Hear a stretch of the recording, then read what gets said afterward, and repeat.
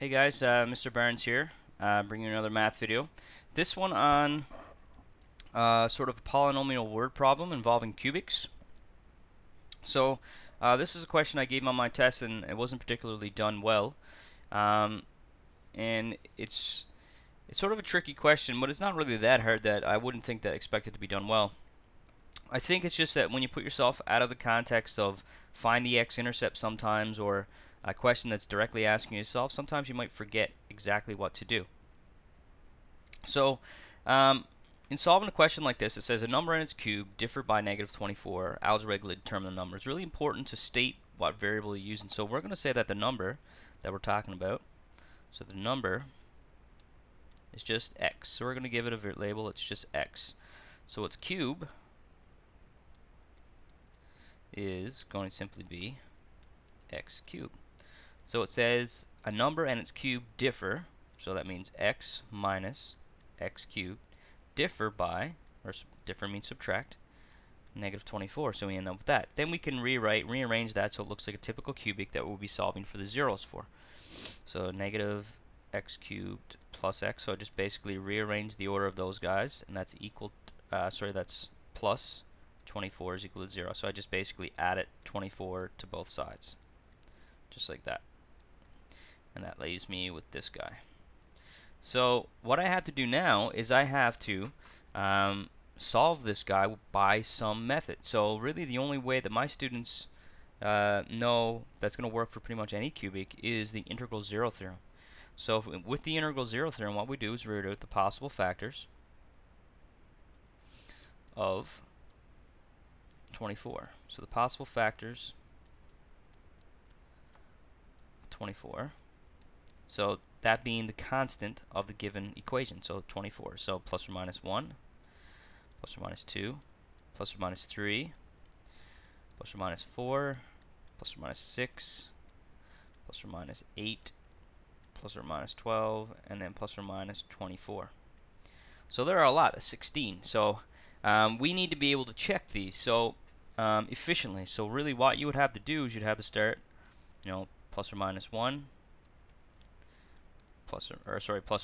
p of 1, p of -1, p of 2, p of -2, p of 3, p of -3, and so on and so forth. Obviously that would take you a long time. It took me just like a minute just then just to write out that many and not even calculate them. So ultimately what you would have to do is you take this 1 back in, put it in this equation right here, and see what it equals. So let's just try 1. So if I put 1 in for here, that's going to be -1 cubed. So 1 cubed is 1 plus 1 plus 24.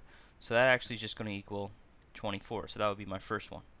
Now, what I tell my students, because they have access to TI-83s and TI-84s, is go ahead and put this in for your y equals, then press graph and look at the graph, and then have a look at the table. So second function graph, or second function table, whatever you want to consider it to be, and have a look at the table and look for where y is equal to 0.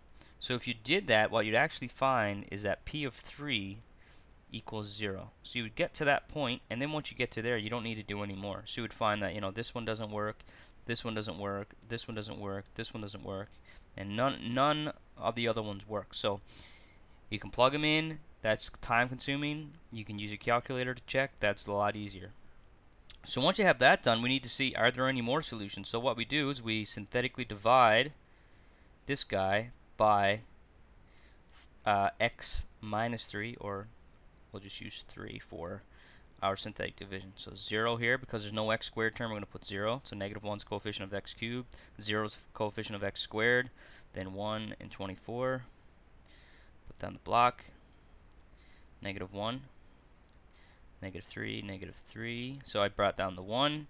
3 times -1, -3. Then I'm adding -3. 3 times -3, -9. 1 plus -9 is -8. Then 3 times -8, -24. And then I add them together so I get 0. So that's really important. So if I look at this guy, now I have a quadratic. You have to have 0 here because that means it's a factor that this is true. So what I have here now is -x squared minus 3x minus 8 is equal to 0. So I can do then x squared plus 3x plus 8 is equal to 0. So this is a quadratic that now I have to attempt to solve, so it's not factorable. So what I can do is try a quadratic formula with it. So I have negative 3 plus or minus square root of 3 squared minus 4. A is 1, C is 8, divided by 2a, or just 2. So you can see I am going to end up with a negative underneath the root sign. So I'm going to have 9 subtract 32, which is going to give me negative 23. So that is a good thing for us, because that means we're done. So what that means is there are no other solutions to this equation, only 3. So let's see if it works. 3 subtract 3 cubed, so 3 cubed is 27. So 3 subtract 27 is negative 24. So the number, see if I got enough room here to write a little sentence, the number is x equals 3. And we're done. That's it. There are no other solutions. We proved that. The quadratic formula doesn't work out. You might want to make a statement about that if you're on a test, since the quadratic formula does not work. We have a negative underneath the root sign, so it means there's no more real solutions. Therefore, the only solution is the one we already found, x equals 3. Alright guys, I hope that helped. I'm hoping that this will help my students with their polynomial word problems, and I'm hoping that's going to help you guys as well. So thank you very much, and I'll see you guys in class. Thanks for watching.